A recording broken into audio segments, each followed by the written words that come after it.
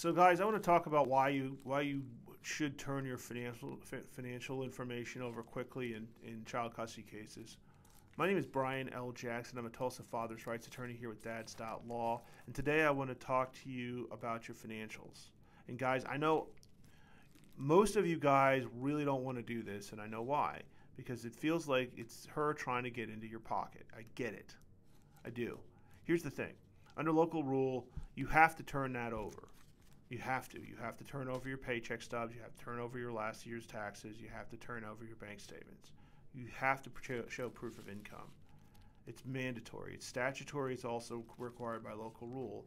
And if you want to get anywhere in custody litigation, you got to turn that stuff over. So the best thing you can do for yourself is have it ready to go. Have it ready to go when you meet with your lawyer. And don't argue about it, because you're going to get ordered to turn it over anyway, and the more time you drag out not turning that stuff over, the better the odds are that it's going to delay your case and cost you money on little procedural crap that you don't need to be spending money on.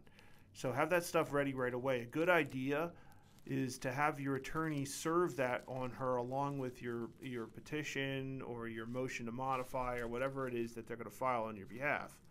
So she's got it, and there's no question you turned it over.